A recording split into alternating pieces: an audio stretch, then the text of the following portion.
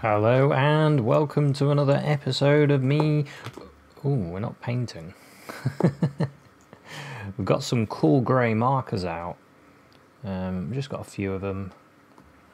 I've got a pencil case actually of them, and I'm going to use.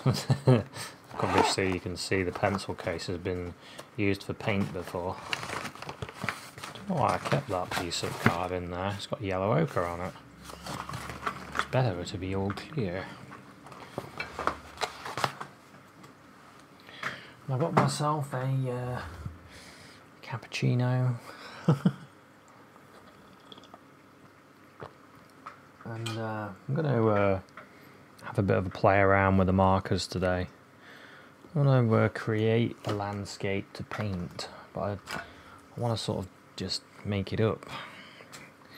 So, one way of doing that is just to get the markers out and mess around. So, I'm thinking I want a bridge in it anyway. Have maybe the light. Got to choose where the light comes from. We'll have a bridge. I want one of these old stone bridges. Maybe I'll do a few ideas. Let's pull the markers out of the pencil case. Hang on the side. There's a brush pen amongst them. I haven't used a brush pen in a while.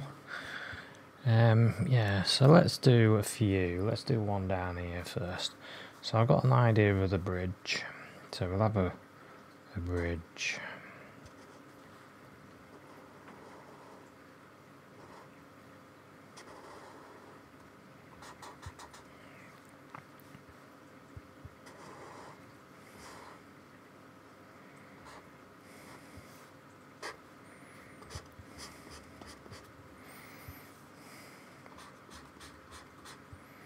I haven't used these markers in ages.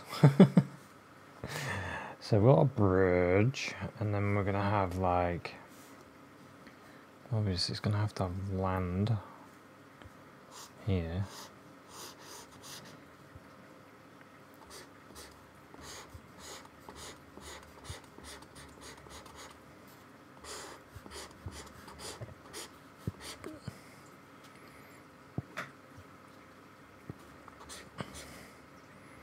And then usually you have like that darkness under the water where the light's not getting in.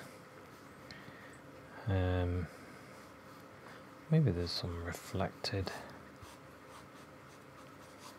as well. I want to smudge it, but I can't because it's markers. It's funny that you start to get into the habit of doing things like that. So I'll have like a tree or something there. That's what I'm thinking. And then maybe we can see the land from the other side. We can go off like that. And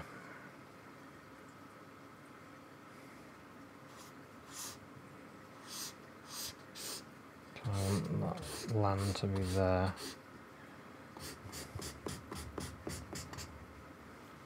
Not really sure about that tree now. Oh dear. Maybe it'll be alright. We can always make it smaller when we do our painting. I want a few trees there as well. Yeah, and then I'm thinking you go walking. I might use a darker marker now. Use a number. Whoops, I knew that was going to happen. I'd end up knocking them all over.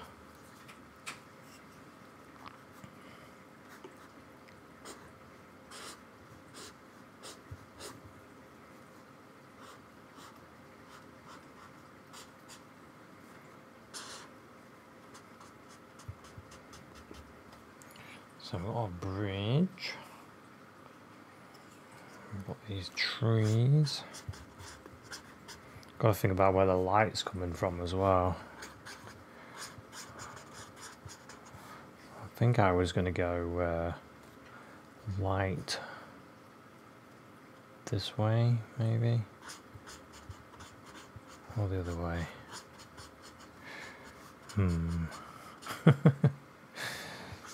Yeah, well, we can go a bit darker anyway with the markers.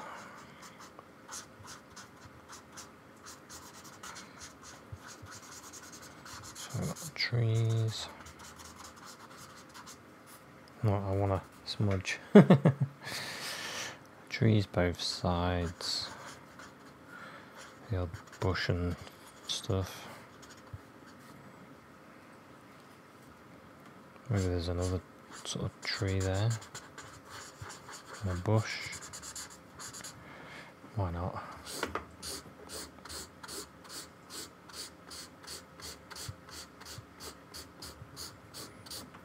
Like this.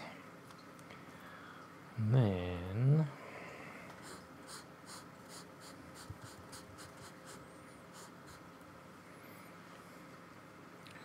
back here I was gonna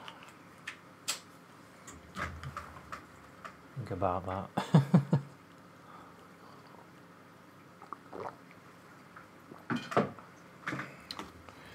So got our bridge, we're walking around it, we'll walk across here. Over here maybe there's a really good view of a mountain type.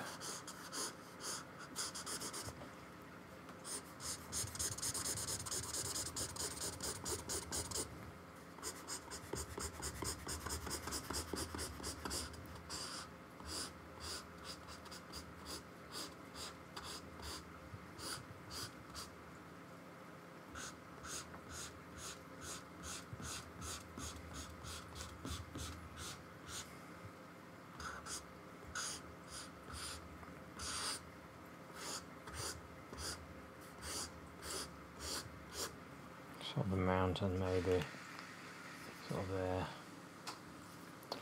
So yeah, this is when you have to really work out your light and dark. If I had the light this side or that side, I think it'd look better coming this side, to be honest. So I think I'll have a darker bit there.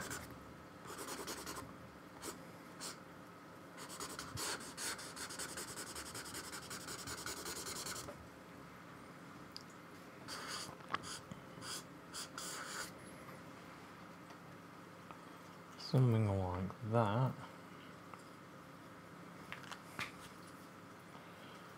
So there's one idea anyway. One idea.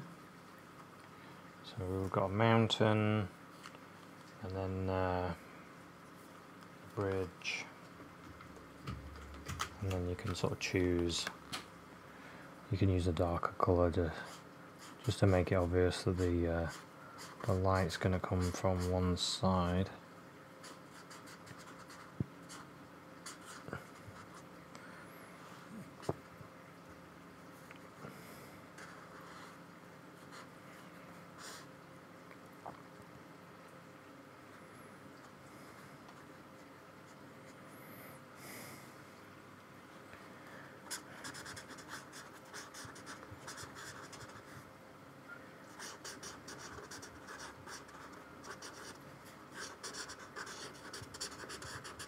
Yeah, these are for yourself, just to remind yourself where the light's coming from.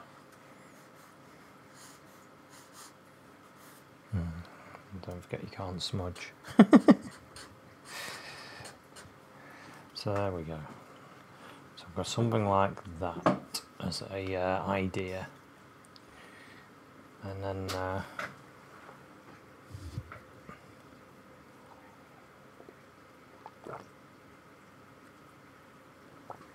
of course what I'll do is widen it a bit, I think, to make it fill a page.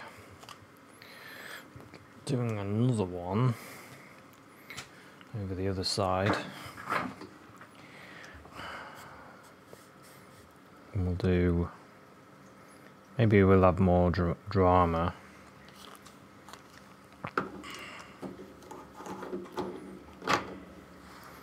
Maybe I'll have a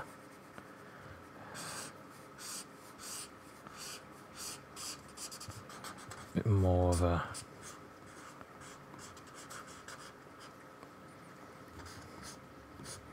let's just connect these.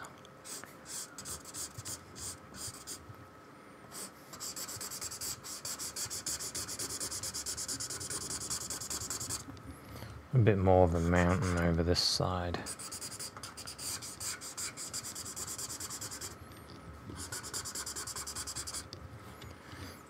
Something like that.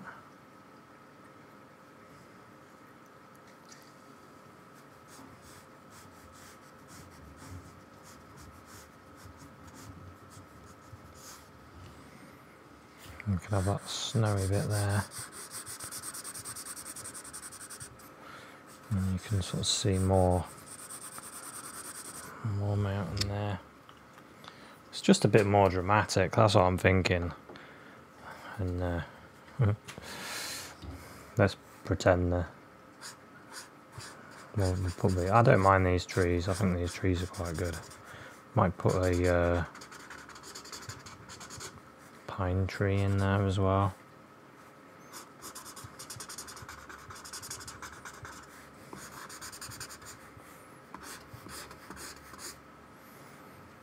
Then we'll take that around just like the other one, because I quite like that. I like the swoop. I like the swoop. I like the bridge idea as well. This was the main idea, was the bridge. This whole painting evolves around the bridge. The bridge was the main idea. Sometimes when you're coming up with your idea, it might be just something you want to paint. Maybe you want to paint a bridge like I do, and that's the basis of your whole painting. Right. So I do like the idea of seeing the land beyond there. Oh. It's annoying that I can't smudge it. So then I'll do like a same sort of thing, but I like the idea of a few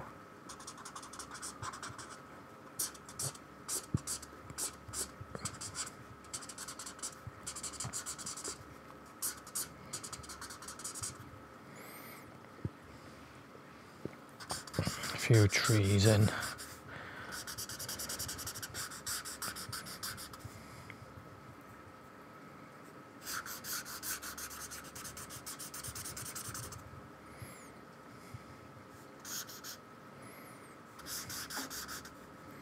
I didn't mean to do that bit there. Never mind.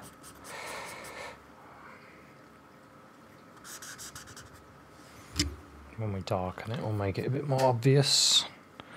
So I'll go back into my number 7, I think it is.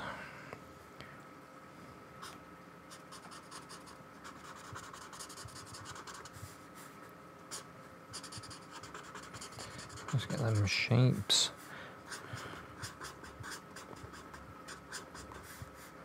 Just remember when you're doing these, you can be really loose. Really loose, because they're practice for yourself.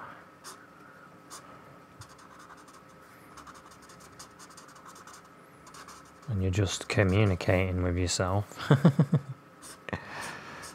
what you want to do.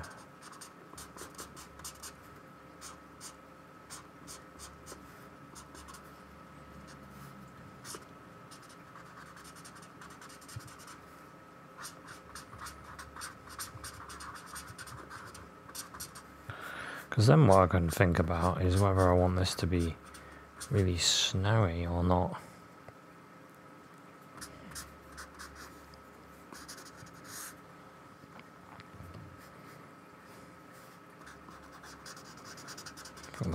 bit further forward.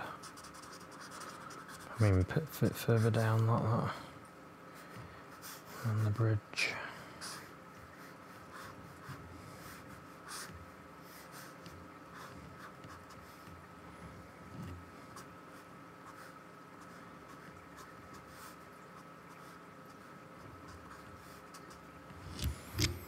There we go. I like the idea of that bush there.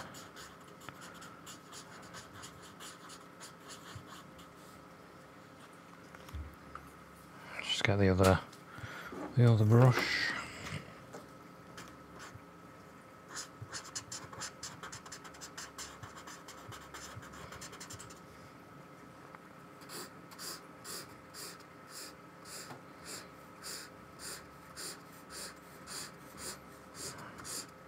Say other brush, I meant other pen.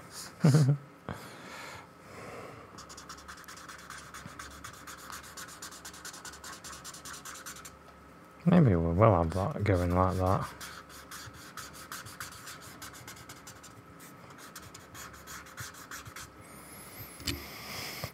Yeah, that's not too bad.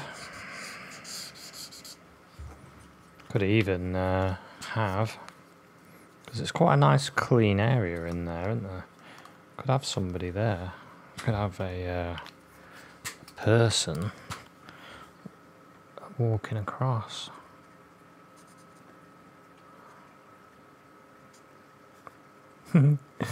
Maybe two people. Maybe there's somebody that way.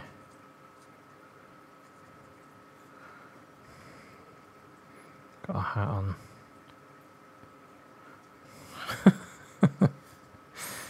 Yeah. Quite like that, having the people on there. Maybe I should have the people on that one as well.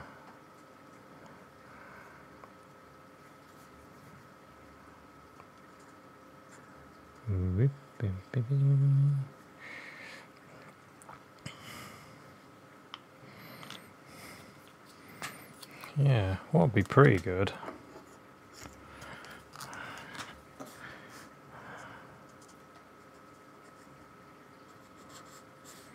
Having that reflection in there as well. So we could decide whether we want these reflections in the water.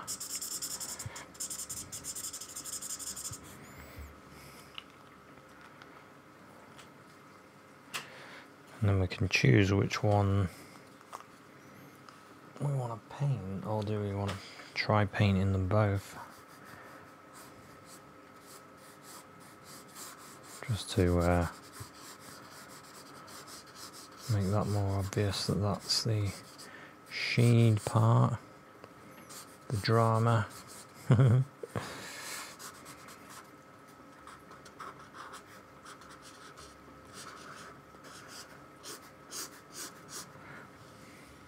it works having that light there, because then these two people stand out. So what I'll probably do is have a mist there.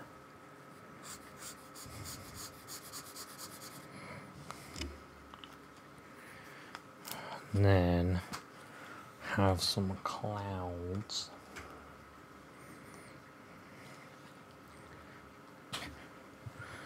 Have some clouds sort of coming along.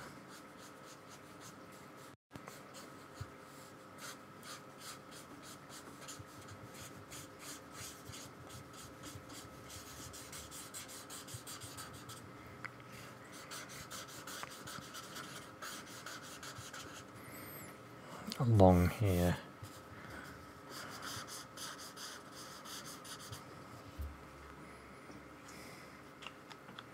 And what I like about having a dark cloud over this side is it helps with the light. So speaking of that, there's my idea anyway. I just want to talk a little bit about that, what I just mentioned. So I like this. This is pushed more, isn't it? And I like that more. So that'll be the painting that I'll probably do in gouache. But this just showing you a way that you can do something. I want to show you something. Oh no, I forgot to put the forgot to put a bleed page. Oh, what a disaster. Yeah, so when I'm thinking of doing something, say if I wanna show light, I think this is a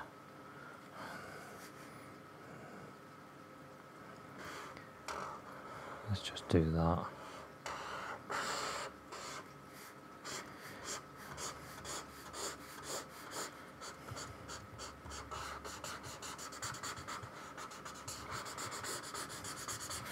If I want to show something that's light, I'll put dark around that area that's light, and then if I want to show something that's dark, then I mean, this is a bit of rubbish shape actually. Let's put that guy with the hat again.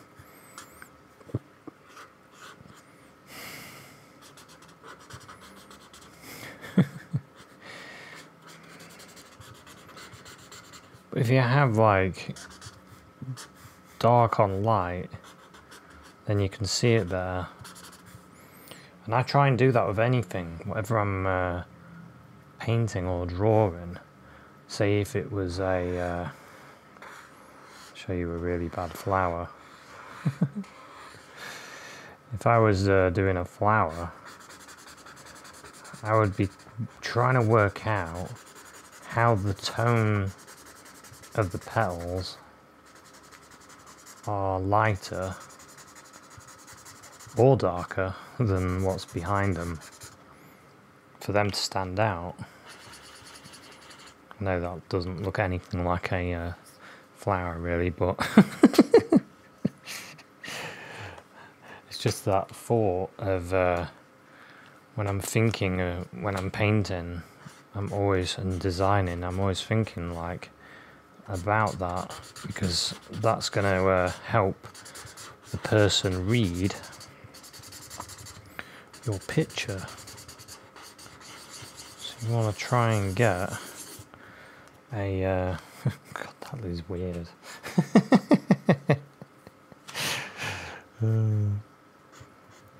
Makes me want to spend hours on this to try and turn it into some kind of a flower. But you know what I mean there is to try and create shapes using light and dark, and it's easier to do it with marker pens than it is to do it with paints, but theoretically it's the same. It's just when you're just using a few markers and you're not using colour, you can really focus on it more. So like using fresh light area, you can put in your shapes and you can see it very cleanly.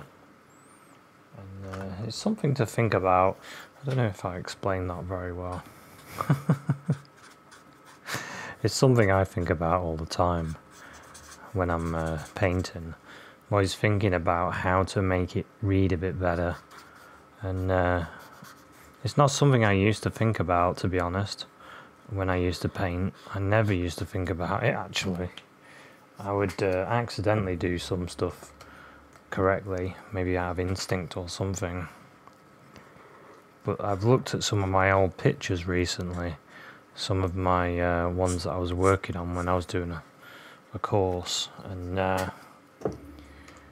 one of the things I noticed is I wasn't considering a simple technique such as this.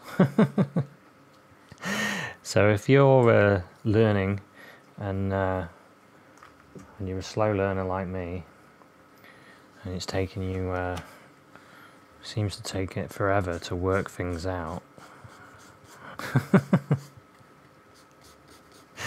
then this video might help.